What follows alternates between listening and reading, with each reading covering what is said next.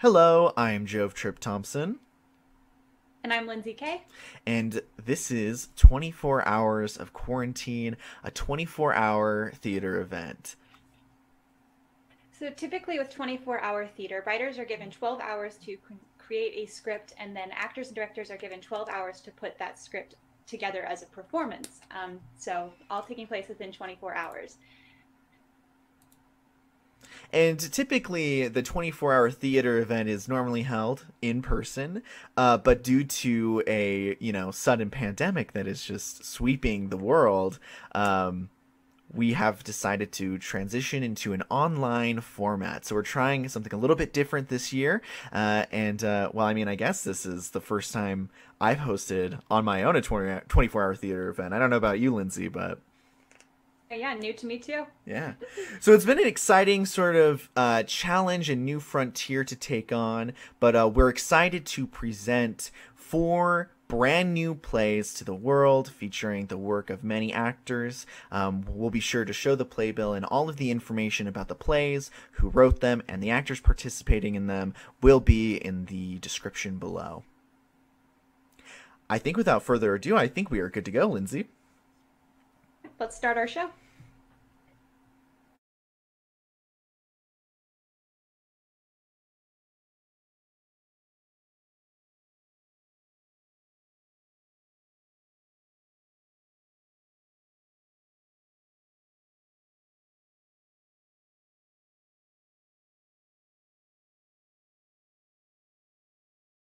The Persistence of Memory by Hannah Orr. My name is Henry Ballesteros, and I directed The Persistence of Memory. My name is Lena Lincoln, and I play Stevie, a female in her early 20s, a jaded, directionless traveler who spends all of her time reading books she knows she won't like. I'm Annelise Murphy. I'll be playing Bertie, female in her 40s, an eccentric wanderer with an interest in plants. I'm Keaton Delmar, and I will be playing Ellis, a male in his early 20s, an enthusiastic traveler from a wealthy family meant to be backpacking around the world. The events of this play take place over the course of an hour, or maybe 3 weeks, or maybe several months. It's a bit hard to tell. We open on the common area of a hostel. The furnishings are simple, meant for the hands of strangers, but a variety of odd objects have collected throughout the space, the residue of travelers who have passed through. A Brazilian travel poster is haphazardly taped to the wall near the front door, along with a flyer advertising a concert for Canadian garage band. A large glass jug displaying a bit of Russian text rests on top of the refrigerator, and the china cabinet is filled with mugs bearing the names of cities, businesses, and colleges from around the world. In the corner, a broken computer from the early 2000s sits beside tall piles of books. Stevie reclines on the couch, reading. Bertie enters from the bedroom with a small succulent that she sets at the center of the kitchen table. She looks around. Is she gone? Not looking up from her book. Victoria? She left this morning. Oh, she didn't say goodbye. Was she meant to? We're not her friends. Yes, but our paths crossed. Our lives overlapped for a moment, and now we'll never see each other again. Our lives overlap with others constantly. Do you really expect every stranger you encounter in the supermarket to stop and say goodbye before going to the meat department? I don't share a glass of wine and conversation with every stranger I come across, and I think sleeping under the same roof makes it different. It expresses vulnerability, a certain level of trust. I wouldn't say goodbye to you if I left. I suppose I should have seen it coming. Her eyes lacked a certain softness required to maintain deep connection with human beings. She wasn't a goodbye person. You can usually tell a few minutes into meeting someone if they're a goodbye person. There's either a light in their face or there isn't. Victoria lacked that. Bertie exits the room momentarily. Stevie continues reading. A small spider emerges from the bedroom and begins making its way slowly towards the basement. Bertie returns with the pothos plant, and she sets it lovingly on the side table next to the couch. As she arranges its vines, Ellis enters from the front door, carrying a large backpack and a small box containing a pastry. Oh, hello. Are you just getting in? Been here a few weeks, actually. I'm just not around much. Oh, you're the one in the basement, yes? That's me. Sorry to not have introduced myself. I wasn't planning on staying long, but then I did, and now I am. I'm Ellis. Bertie, you have soft eyes. There's a light about you. Ellis nods. Bertie glances at Stevie, expecting an introduction. Stevie flips a page, says nothing. This is Stevie. Good to meet you. Where are you from? Nowhere, really. I mean, I was from somewhere, but I haven't been there for so long, I don't know if I'm still from there. I'm rather from here now. You live full-time in the hostel? No, I'm just staying. I just don't know when I'm leaving. Neither does Stevie. We've both been here for a while. Oh, that's interesting. I suppose. She goes back to arranging the pothos. What is that? Oh, it's kind of my new hobby. I've been reading a lot into the qualities of plants, and I think there's something there, like something more than people even talk about. They have certain abilities, I believe. Like what? Healing, guidance, companionship. It's a whole untapped world of expression and wholeness. It's really a sort of medicine for the soul. Oh, that's very interesting. It really is. I'm hoping to study it more. There really hasn't been enough research into the deeper, supernatural qualities of plants. Is that why you're here? Is it a good place to study them? Well, it could be, I guess. There's a nursery down the street, and they have good prices. But it's not why you originally came. No. A silence. The spider struggles through some carpet in the lower level of the living room. Ellis watches it for a moment. What are you reading? I don't remember the title. She's always reading these books that she knows she won't like. It makes her feel powerful, like it proves that these people aren't better than her just because they published a book. Stevie flips her off without taking her eyes off the page. So, why are you here? I'm trying to see the world, or, I was. My parents are rich and dull, and wanted me to grow up to be rich and interesting, so they agreed to finance my trip. But, well, I like it here. I'm having a hard time moving on.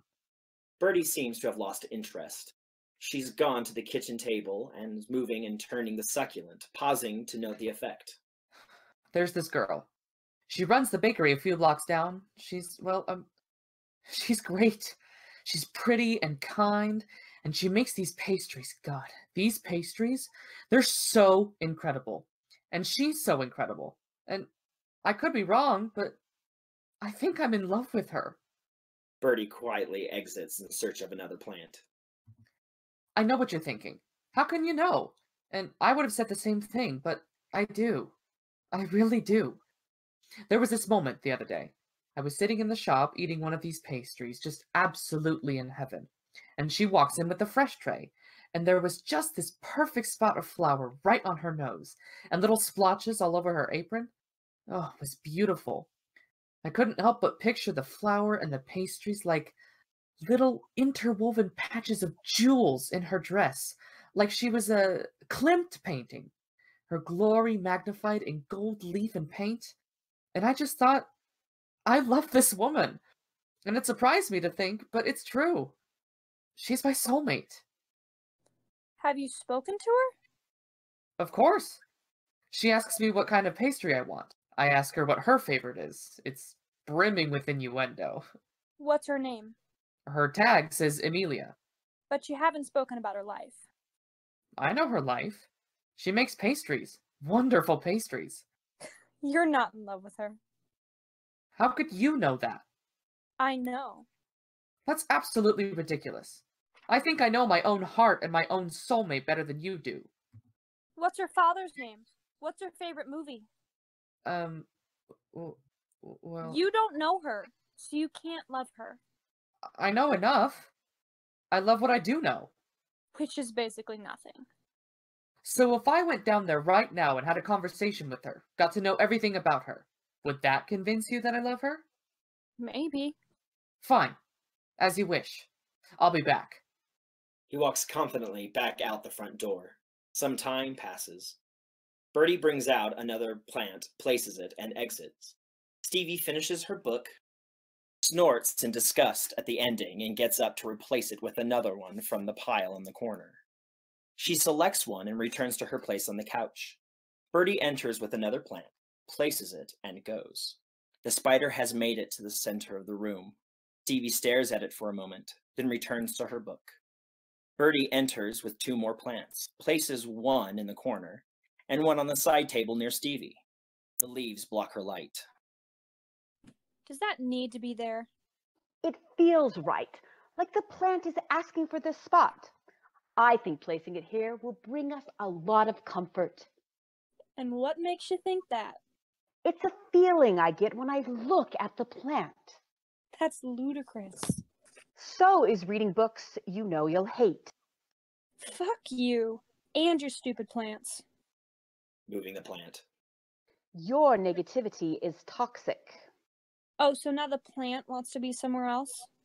You've damaged that spot. It wouldn't be able to survive there. Unfortunately, that also means we'll miss out on the comfort it had to give. I hope you're happy. Perfectly. She flips the page. Some time passes. Bertie continues to bring in more plants. The spider, tuckered out and discouraged with the distance remaining to the basement, has decided to weave a web around the stage-left banister. After a while, Ellis returns wearing a triumphant smile and a larger box of pastries in his hands. I did it. I know everything about her. How? You've barely been gone long enough to walk to the bakery. I spent over an hour with her. Her father's name is Quinn. Her first pet was a small lizard named Potato. Her favorite movie is Chocolat. And I love her. I love her even more, perhaps. Definitively and fully. And what does she want from life? To run a bakery, presumably. Did she tell you that? Does she have to? If you loved her, you would care about her dreams. Fine. I'll go ask her. But this isn't going to change anything. Whatever. Bertie brings in plants and exits. The room is beginning to fill like an overfull greenhouse. The spider is making progress with its web. It weaves a beautiful octagon it's particularly fond of. Stevie nears the end of her book. Bertie carries a large potted fern. Could you move over a bit? What? This plant wants to sit on the couch. I thought my negativity was toxic. This one's resilient. Her goal is to heal you, and she thinks the couch is her best shot. Oh, she can think, can she? In a sense, they interpret and send out energy.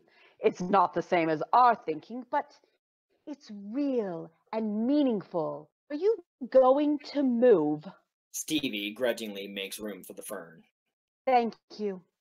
She appreciates it. Stevie stares at the plant for a moment. Why are you here? I was traveling. I needed a place to stay. No, but why are you still here? I'm studying plants. You're not. You're collecting them and talking about them and listening to them, apparently. But you're not studying them. I mean, you're kind of just making all this stuff up, aren't you? That's not for you to say. It's true, though, right? And even if it wasn't, you could just study plants or whatever you call it somewhere else, couldn't you? You don't have to be here in some halfway home, filling every living surface with a pot. Why don't you go home? Don't you have a life? A job?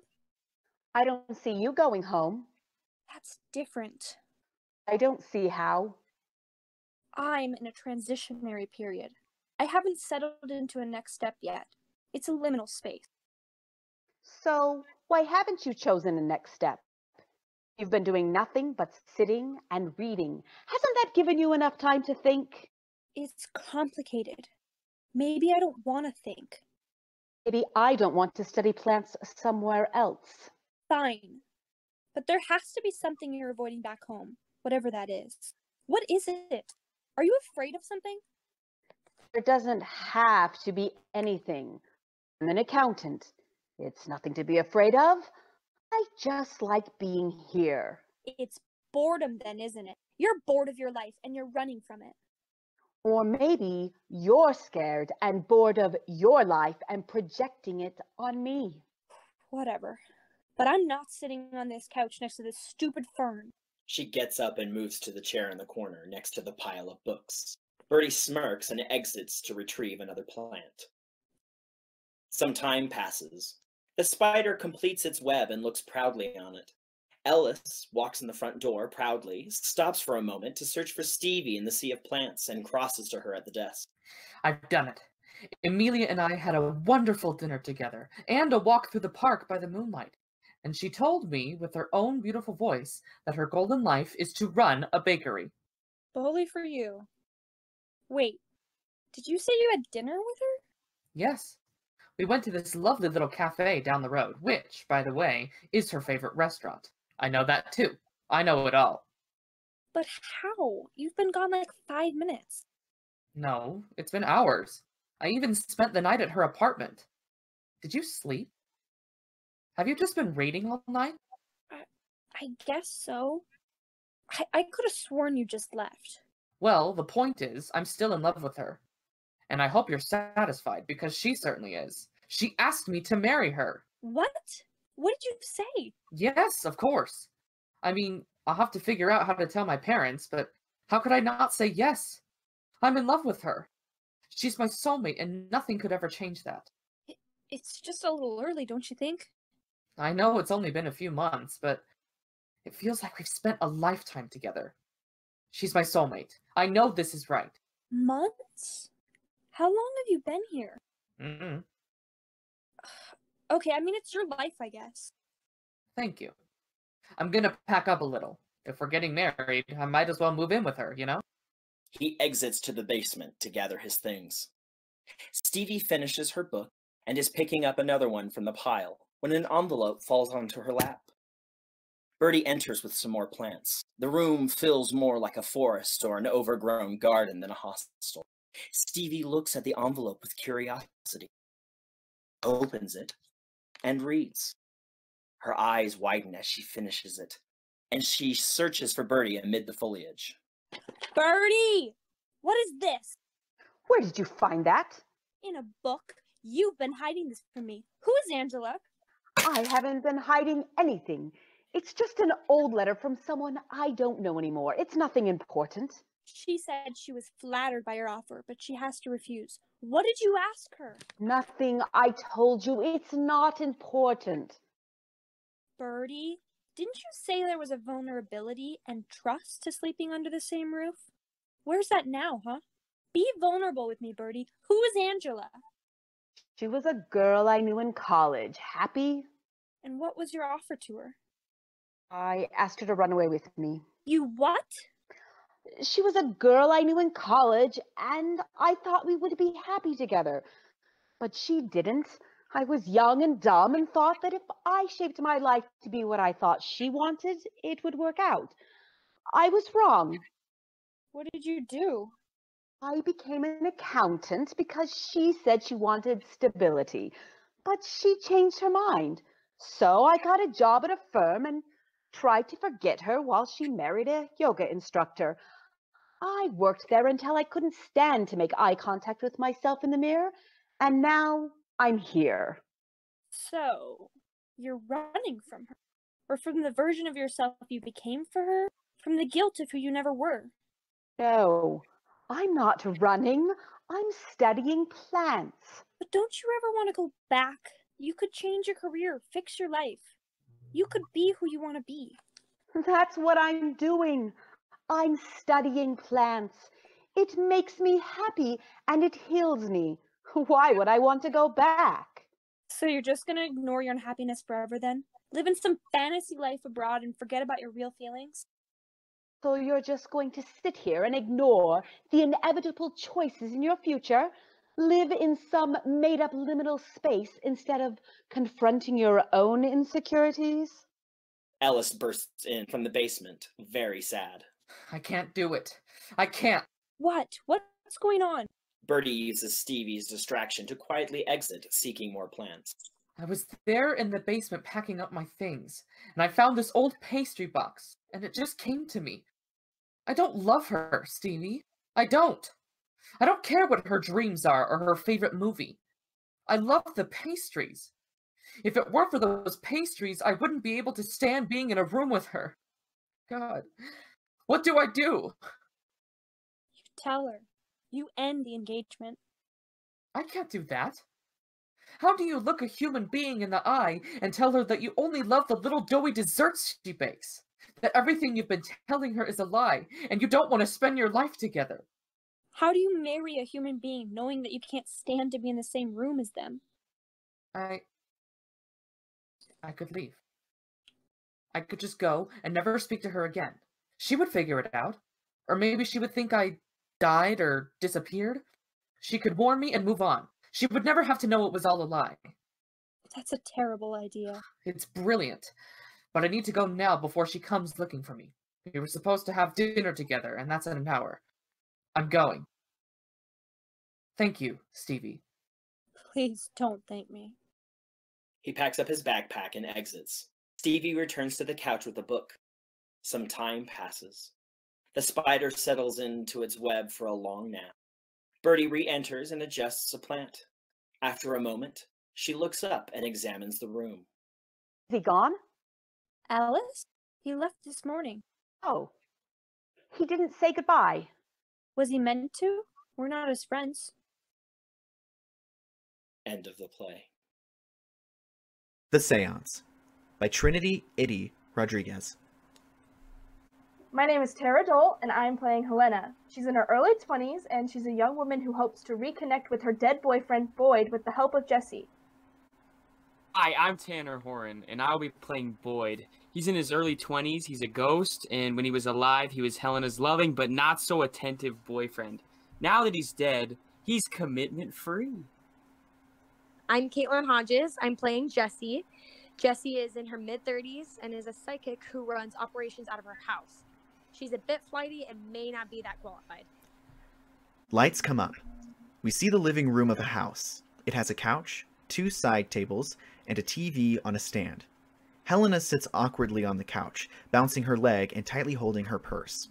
Jessie frantically tosses silk scarves, tapestries, and Navajo-style blankets across the average middle-class living room in a piss-poor attempt of making it look exotic. Sorry, if I knew you were coming early, I would have already had everything prepared. Jessie pulls one of the side tables to the middle of the couch and sits on the left side opposite of Helena. As Helena speaks, Jessie produces a crystal ball, a bowl of sage with a feather in it, and a deck of tarot cards from inside the table and places them on top. Shouldn't you have seen me coming? I mean, because you're a psychic and all. What are you, a cop? No, I'm just trying to lighten the mood. I'm just nervous. Don't be, honey, don't be. I promise you, you will see your beloved bird again. Jessie grabs a scarf off the couch and ties it around her head. It's Boyd, actually. His name was Boyd. Boyd, bird, whatever. Now, tell me the juicy stuff. How did he die? I'm not sure if I'm comfortable telling you that. Well, you have to tell me. Or else I won't be able to summon your boyfriend so you can say your last goodbye you never got to have. Is it really necessary? Jessie hops up from her spot and grabs Helena's face, locking eyes with her.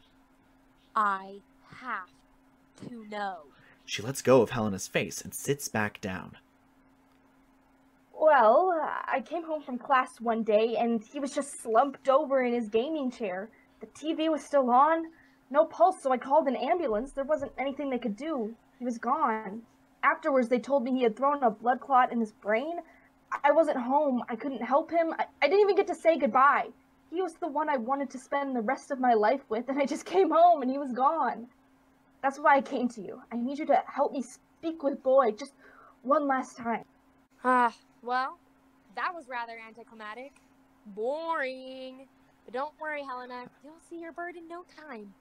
Now, did you bring what I asked for? His name is Boyd, and yes, I did. An article of clothing, an item that ties him to me, and $400 in 20s and 5s. She places a dirty college hoodie, a framed picture of Boyd and herself, and a wad of bills on the table. Now, can we begin? All in due time, Helena. All in due time. Jessie stands up and begins to stretch. She touches her toes, swings around, and attempts to do a sort of chant. She grabs the sage, lights it, and swings her arms around, speaking in tongues. It's all really bad, though. Can we start? Ugh. I guess I can cut my prep short. He's not going anywhere, you know. He's dead. D-E-D. Dead. Deceased. Gone. No longer of his mortal toil. She sits back down, cracks her knuckles in a forward motion, rolls her neck, and spreads the tarot cards around in a large messy pile around the table. She waves the feather erratically and places both of her hands on the crystal ball dramatically. We are here to summon the spirit of Bird Johnson. Boyd! The spirit of Boyd Johnson, so that his girlfriend, Helena Holmes, may see him one last time. We offer the spirit one of his favorite hoodies and a framed photo of him and his beloved. Arise, spirit, and greet thy lady, for she misses you so. Jessie leans back to pretend that she's possessed by the spirit of Boyd. As she does, a blue light emerges from the crystal ball. It flares up and reaches the ceiling. The lights flicker, and the hoodie floats from the table and fills out. There, in all his ectoplasmic glory, is Boyd. He's a scruffy young man who looks like he spends too much time in front of a computer screen. Think Fry from Futurama. Jessie crawls up the couch in fear and perches on top. Another dub for me, D-man. Let's run it back. Boyd! Holy shit. I didn't think that was gonna work. That's never happened before. Boyd notices Helena. Actually loose. I'm gonna have to log off for a bit. He slides his gaming headset off his head and places it around his neck. Helena, is that you, babe? Boyd! I can't believe it's you! I missed you so much, honey, you don't even know. When they pronounced you dead, I didn't know how I was gonna... God, babe. Why do you always interrupt my game? First it was walking in naked, then it was walking in with the pregnancy test. Then it was you crying about some Mrs. Carey chick. And now this? I was totally destroying Satan himself in COD. I told you, babe, only interrupt me if you have pizza rolls or beer. You were playing video games with the devil? As in hell? You went to hell? Honey, what happened? I don't know. I died from a blood clot that was caused by my constant yanking and gaming, so maybe it was one of those 7 deadly sins. Sloth, maybe. I don't know, babe. But you were a good man. You didn't kill anyone, never stole anything. You were good. You don't deserve to be in hell. Look, babe, it's not up to me. You do one bad thing that's big enough and you end up in the bad place. It'll happen to all of us. I don't know what I did to land here, but I know it's bitchin'. I play video games 24/7, I get to nap the rest of the time, and best of all, no nagging girlfriends! What? Yeah, babe. I'm just enjoying my time until you wind up here and get on my ass again. And trust me, you'll end up here. I'm pretty sure the big guy doesn't like witchcraft, babe. Helena has woken up from the trance of loving Boyd and realized that he is, and always was, a distant asshole. How could you say that? Well, I'm out of here. Glad I could help. I'll be in the powder room if you need me. She grabs the wad of cash and runs into the bathroom, locking the door behind her. Be honest, babe. You were a bit of a nag. How could you say that? I dedicated my life to you. I wanted to marry you. You were going to be the man I spent my life with. You may not know why you ended up in hell, but I do. You never loved me. You led me on so you could have a place to game and sleep. You're a slovenly, lazy, horrible, horrible man. I hate you.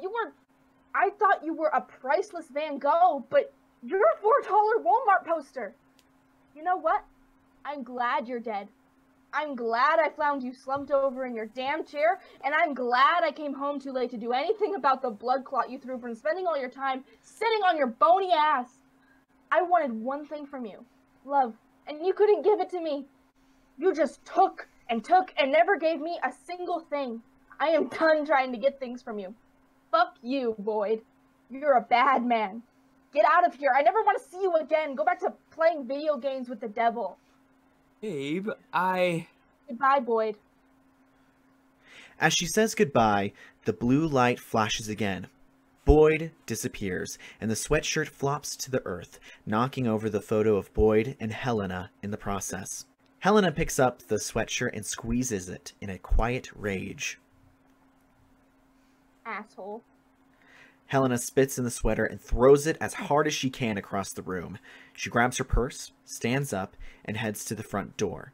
The door slams shut as she leaves. Blackout. The end. This is Fair Weather by Sean Millicher.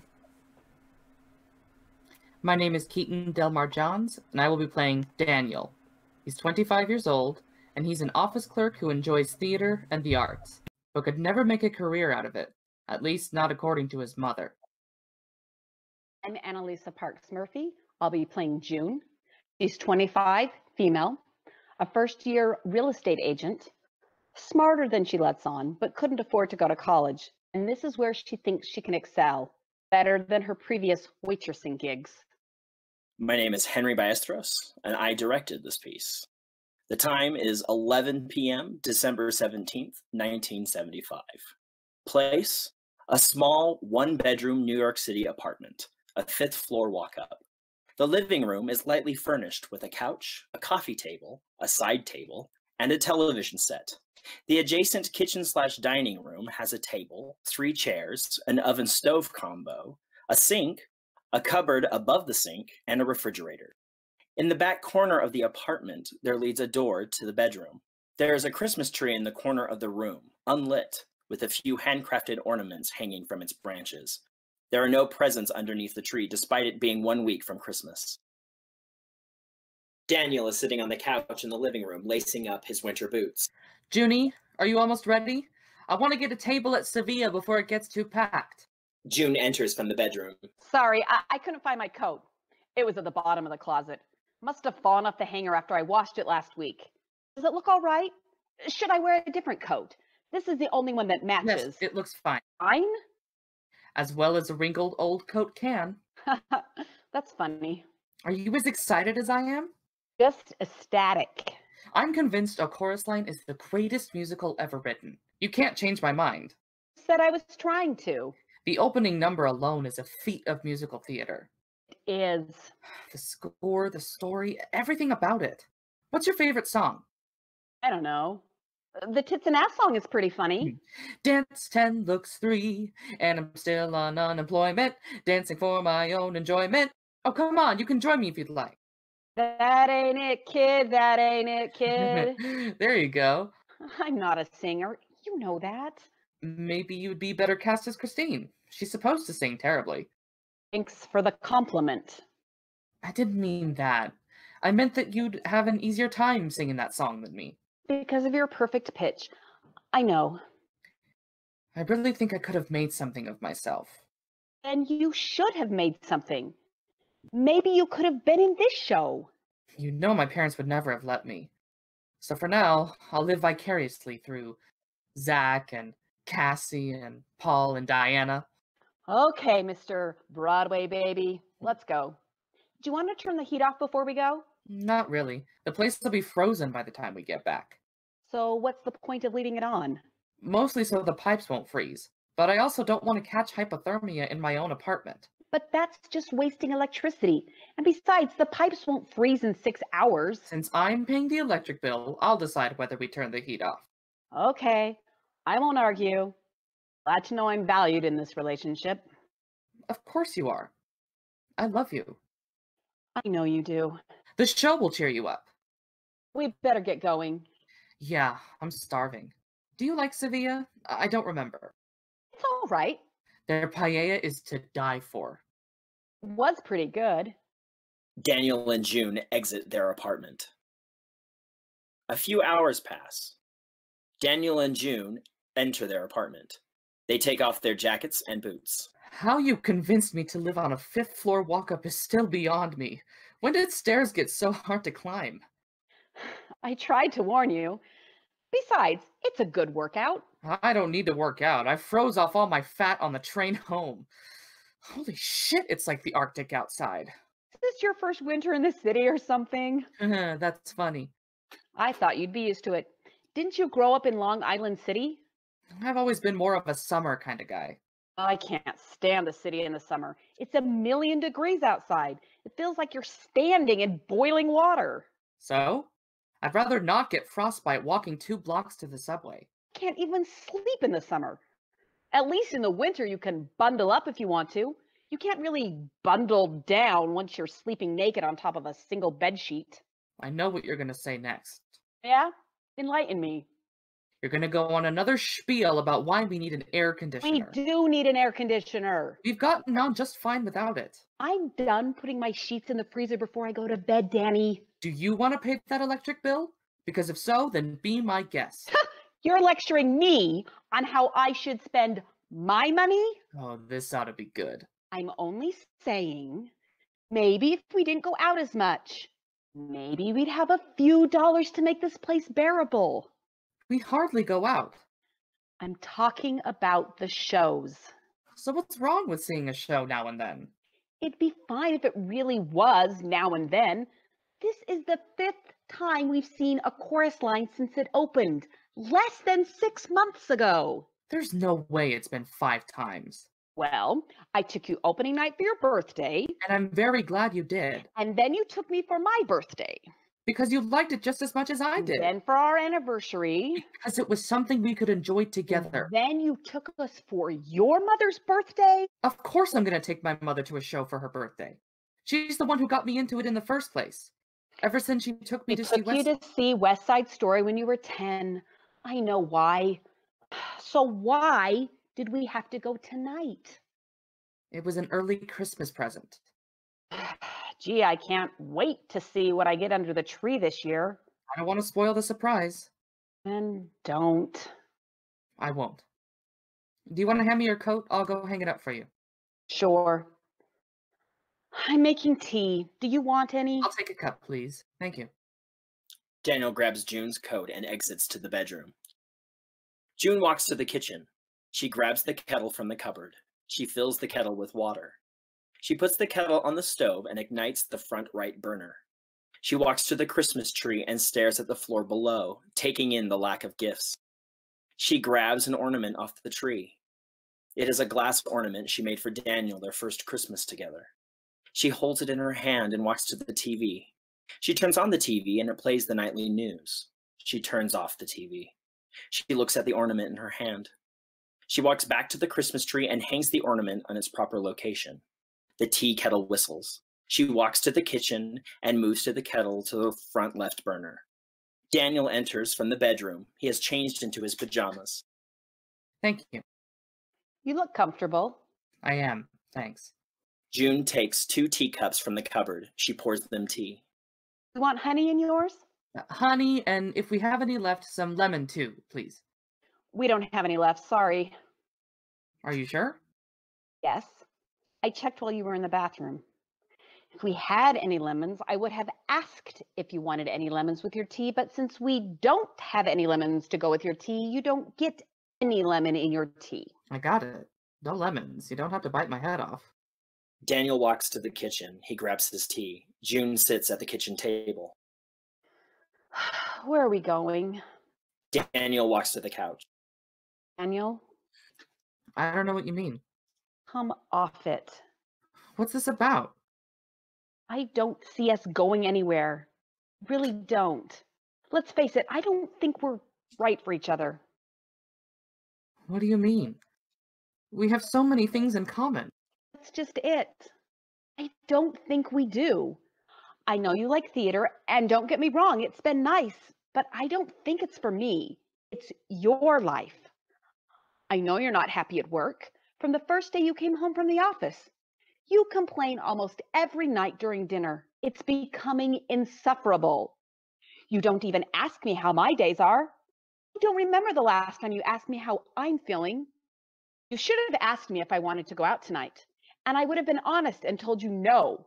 You just come home and surprise me with tickets to a show, and suddenly my hope of a quiet evening at home is ruined.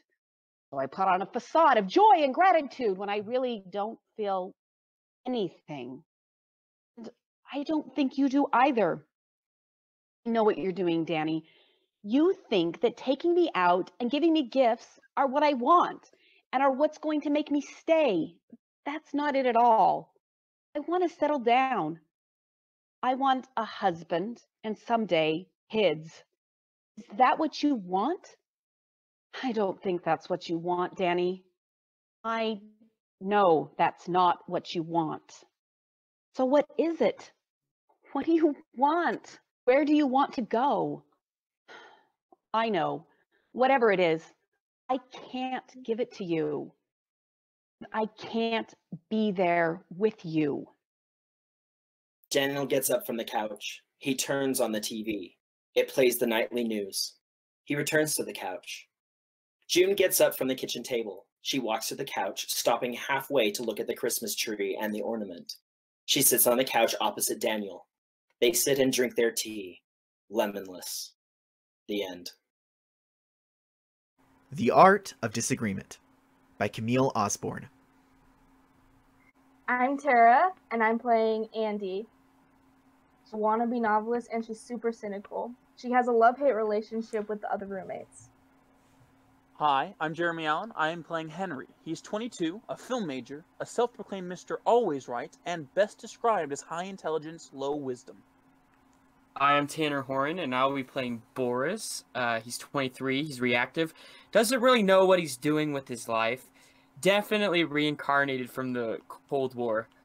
Though the other two think he's just your average American in his 20s, depressed and filled with rage. Andy sits at the kitchen table, staring intently at her computer.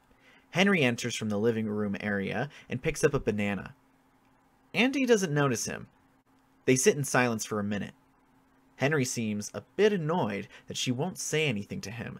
She looks equally annoyed that he's not asking her what she's doing. Finally, Andy speaks. Why does everyone in the Last Supper only sit on one side of the table? I am so glad you asked. Yes, I got an A on my paper on Alfred Hitchcock. A beat.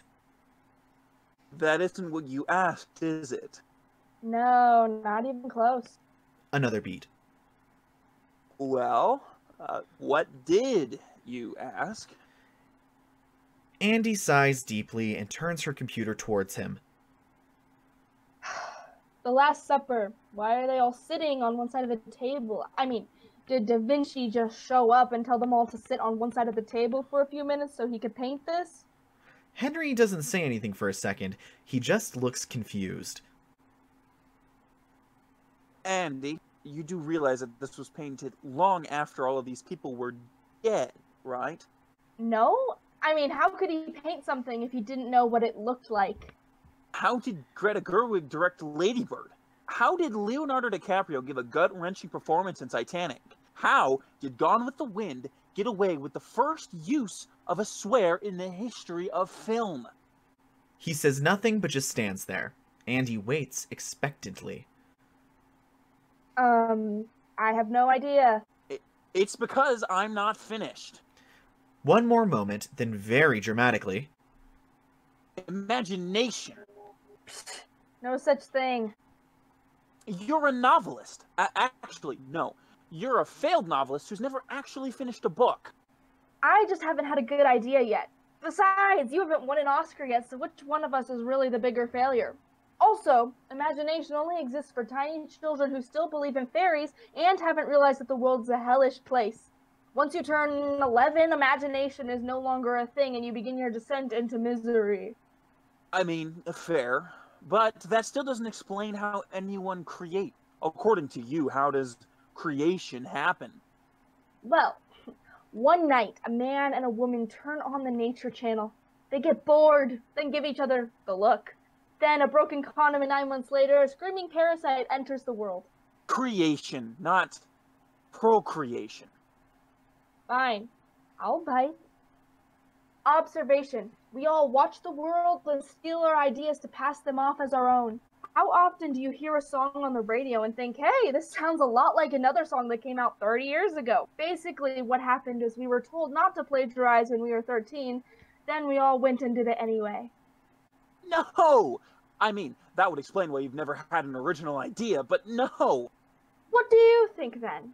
Imagination is human nature. We are curious, we want to create. If there's no imagination, there's nothing new. So we're on the same page. No! Have you ever watched Midsummer? That movie created such raw terror. And it was new, interesting, unique. No one had ever made a horror film like that before. It was a new concept. A movie filled with light and color. And it was still deeply disturbing. You can't tell me that that did not come from a place of imagination. Andy doesn't respond. In fact, it seems like she isn't even listening. Andy! Sorry, I see your mouth moving, yet I hear nothing. Oh, you're impossible. Right back at you, pal. Boris runs in from outside, looking very frazzled as he locks the door.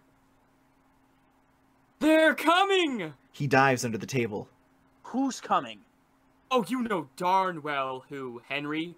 If that's even your real name. Who's coming? The Russians, Andy, the Russians. We need to get to the basement.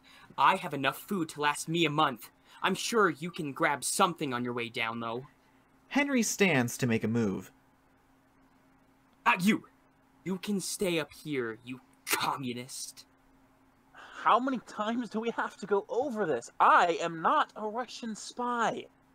That's exactly what a Russian spy would say. Not necessarily. Have you even watched Bridge of Spies? They made a whole bridge out of spies? Worse than I thought. No. You know, I don't think he's a Russian spy. He's not smart enough. Hey, I'm a genius. I graduated top of my class. I was voted most likely to succeed. I can grasp concepts that you don't even comprehend. Like imagination, apparently. And yet, here you are, living with a couple of college dropouts in an apartment in the middle of a murder town because the rent is cheap. Wow, you got me? I'm enlightened. Sorry for insulting your intelligence. Next time I'll go for your massive ego. Henry opens his mouth to speak, but decides it would be better not to. No, I really am curious. Why do you think he's a Russian spy? He's got the vibe. Look at him. Looks like he's hiding something. There's an air of superiority, which we all know Russians are raised with. They're raised to hate Americans. And he has never once looked at anyone with an ounce of kindness. I once entered the kitchen to microwave a can of soup, and he glared daggers at me. There is nothing more American than microwaving a can of Chef Boyardee, and he hated it. I went into the living room one day, and he was watching some Russian movie. Who would watch a film in another language unless they understood it? Especially if the language was Russian. I bet if I walked into his room right now, I'd find a big red communist flag waving proudly in the breeze coming out of the AC. Oh. Don't look at me like that, Andy. You know I'm right. He's a cold-blooded commie through and through. He's got the whole house bugged. It's only a matter of time before we're sold to Putin, where we will be tortured for information. We can't let him have it. We can still win, but we have to be vigilant. Andy looks downright amused. Henry looks like he wants to say a million things, but has no idea where to start. So, is that why you dropped out of college? So they wouldn't have any information or knowledge to steal? That is exactly why I dropped out of college. How did you know that? Spy? Spy? Spy? You know what? You make a lot of valid points. I will definitely consider it. Oh, come on. You can't be serious. I mean, really, why would you be watching a Russian film? I had the subtitles on. It was a work of art. If we never break out of our own cultural boundaries, we miss so much. How can we deny ourselves the opportunity to observe art just because it's different? No one cares. What do you have to say for yourself? Bye. Hey, I'm not. Besides, I'm not the one with the Russian name, right, Boris? Boris looks taken aback. Are you suggesting I'm the spy? Hey, you said it, not me. Boris goes through an identity crisis. I never thought of this. Oh no. This is new information. I need to process this. I will be back in an hour. We will regroup with a new battle plan. You're off the hook for now, but you're on thin ice, my friend. Boris runs into the bedroom and slams the door. I take it back. One person has an imagination. Nice to see we agree on one thing. But he has also grasped the idea that the world is a terrible place and has thrown himself into a blind rage over it. We agree on two things. I'll drink to that. It's 11 a.m. Your point? We also drank all the alcohol earlier this week during the State of the Union address. All right. Henry's phone buzzes and he pulls it out and reads the message. Hey, we doing anything on Friday? Suffering. Why? A girl from my modern film class wants to watch Parasite. Ooh, like a date? No, just two people appreciating a truly brilliant film. Just two people? Yeah. You positive this isn't a date? Yes. Let me see that. She grabs his phone and reads it over. She used several exclamation points, way too many smiley face emojis, and said, "Hey, do you want to come over on Friday to watch Parasite? I'll order dinner." Then, after you said yes, she said, "Great. I am really looking forward to spending some quality time with you." And? That is totally a girl who is into you. No, just a fellow intelligent mind swimming through a sea of idiots. Well, if her intelligence is anything like yours, we are truly a doomed race. Oh, what do you know anyway? When was the last time you went on a date? Andy thinks on this. It's been a bit, but that's only because I'm focusing on my career. Career? You work as a hostess at a Chili's. You write 2 chapters of a book and call yourself a novelist. And you watch a girl spell out, "I love you" in the sky and still insist that you're just friends who connect purely on an intellectual level. We are? Have you asked her? No, that would create unnecessary awkwardness. You're impossible. Says the woman who thinks imagination doesn't exist. Oh, so we're bringing that up again. Yeah. If you're so passionate about everything being unique and creative, why is every single movie you watch the greatest movie of all time? Subjective. It's hypocritical. Can you guys keep it down? I'm trying to search my room for signs that I'm a communist and you two are being very distracting. Shut up, Boris. I can't believe I expected you not to jump to conclusions. I can't believe I expected you to see past the end of your own nose for once in your own life. Why would I want to do that? Morons like you exist beyond it. Ugh. Boris re-enters very dramatically, ignorant of the argument happening. Good news. I am not a Russian spy. Bad news. There is a camera on my computer. Who knows how long they've been watching my every move? Follow-up question. Do we own a hammer? Check the basement. No way, you're back on my list, Soviet. Just check the basement. Okay, thank you. Boris exits through the basement. Andy and Henry sit in silence. Andy returns to studying her computer. When the awkward tension becomes too much, Henry speaks. So, why were you asking about the Last Supper? Oh, I'm rewriting the Bible. Did you know it's super boring? It needs some livening up.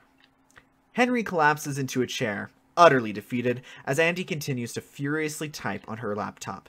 The lights fade into a blackout. The end. And that concludes 24 hours of quarantine. Thank you so much for taking the time to listen to these pieces. I hope that you found something new and interesting, learned a little something about yourself, or were just entertained and had a good evening something to distract you from the current world events. For me, I feel the greatest purpose of theater is that it brings us outside of ourselves to live the life of someone else for just a moment. And I hope that that did this for you tonight. Thank you so much for watching. This has been hosted by Jove and Lyndsey. And shout out to all of the amazing actors and directors and the fantastic writers that poured their hearts and souls into the work today. Good night.